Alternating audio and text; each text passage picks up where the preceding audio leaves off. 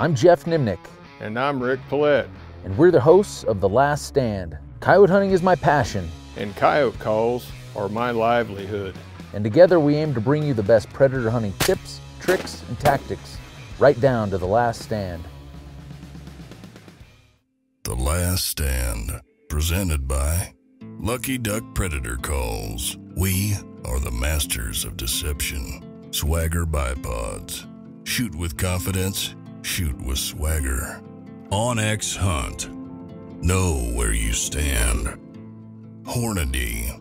Accurate, deadly, dependable. Well, we're, I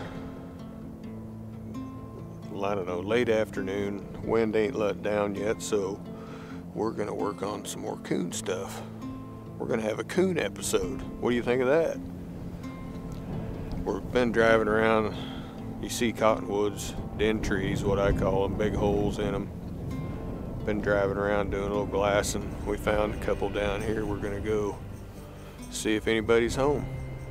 Seems like I find myself calling coons when it's terrible windy, and we've tried stand after stand for coyotes. I know y'all think every time I go out then coyotes just come in, but that's not how it works all the time. Some days the coyotes, they're just not moving. You can't call them in, and for me, I can always go find some den trees and call some coons. This particular coon we got with Patterson while we were on calling coyotes with him. We were talking about calling coons walking out of there, and Max seen one in a big old cottonwood. It was out of its den by the hole, sunning itself. That's what they do sometimes when it's been real cold. So I was like, yeah, let's set up on him and try. So we got stuff set up, and it was nice and smooth. You could see real good.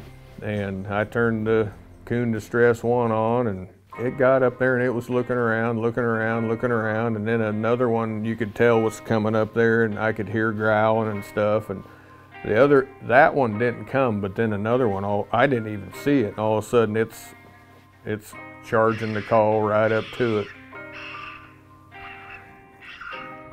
What? Patterson dusted him with his shotgun. A little bit of coon call in there in between coyote kills. Everybody ought to try it once, I can tell you that for sure. I was wanting to attack the call and then shoot him and then blow the call and the coon up. Yeah. Did you see how fluffed up he was? That was fun. You two were over there talking still when that one came over the hill here. I didn't even see it until he was right Max here. and I were all ready for that one. He ain't coming. I was about ready to shut the call off because it either works in 5 minutes or it don't. Calling the raccoons is definitely fast paced. That's another reason I like it. I don't seem to have a lot of patience, and calling coons, if you don't have any patience, that's your game right there. Because for me, if they ain't there in 5 minutes or less, I'm headed to the next one. So we go pick up Pops, and he's 75, and I just love going hunting with him. Me and my dad are more like brothers, so we get set up. He was to our left, and I had the call out here in front of me, which was dumb, but I just didn't think about this call placement and had it over here in front of me. I have the 17 HMR. Comes one. First coon comes tearing in there. He's coming this way. Got him?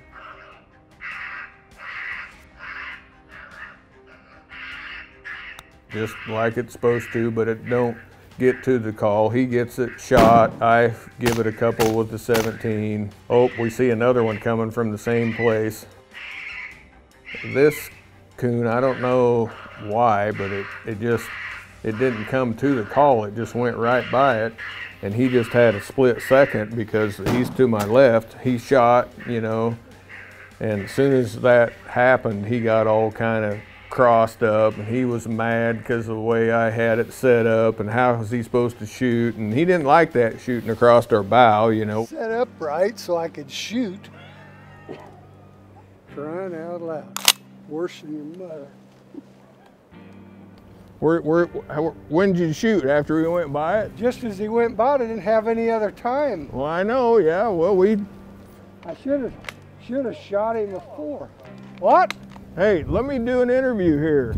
Zip it. We're gonna leave you in the truck or the nursing home. All right, well, we had a couple of hard chargers. That's what we're looking for. One of them checked up, didn't quite get to the call. The other one, instead of running over it, he did what I call a drive-by. And the way we set up, the old man had about 6 feet to shoot, or he was gonna shoot us. So it gets your blood pumping, and that's what we like about it. It's what we do when it's too windy to go calling coyotes. To me, I'm no coon expert, but there's 3 different ways to do it. Den trees, brush piles, abandoned homesteads. They're always in all of them. You put the call right close to the den tree, crank it up, but they're always running around up in the tree, climbing up one side of it, this or that, and you blast them and they fall down on the ground, and that's one way to do it.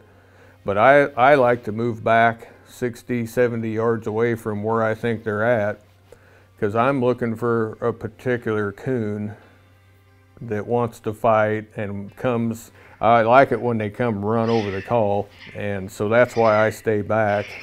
So we made a couple of dry stands with Dad, and then we were running out of light. We got about an hour left.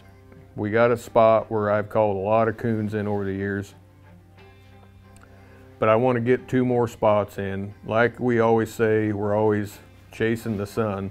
We jog into this spot, climb over this fence, set up in this pasture.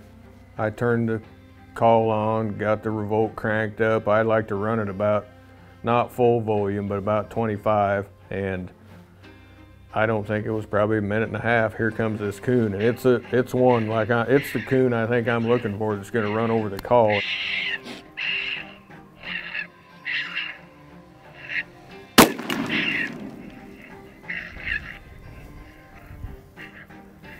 That should be kind of interesting, huh? That's how you call raccoons. On our calls, there's 4 coon sounds. I'm working on a couple more, but I like the top one.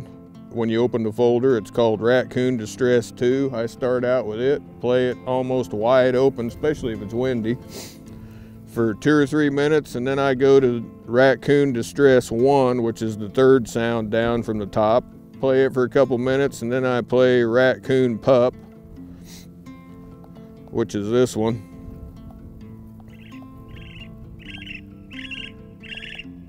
So I go from Coon Distress 2 to Coon Distress 1 to Coon Pups.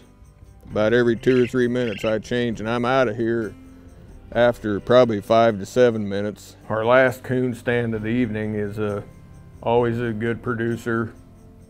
It's an old run-down, abandoned homestead from years back. We quick get in there, get set up.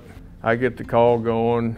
They always come out of this old house, but I've never seen one come out of the chimney. Dropped out of the chimney onto the side of the roof. There's a little tree kind of growed up along the side of the house, and that thing came down that straight down. I mean, it was like this, and it was to the call.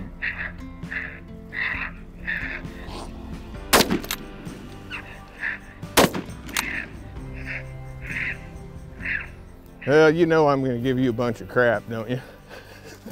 I don't care. You know, eventually the youngsters can take over. You made a good second shot. That was cool. I've never seen one come down out of a chimney. Well, But how many's actually in there? I don't know, but he was teed off, I'm telling you. As far as coon hunting goes, I just love to do it.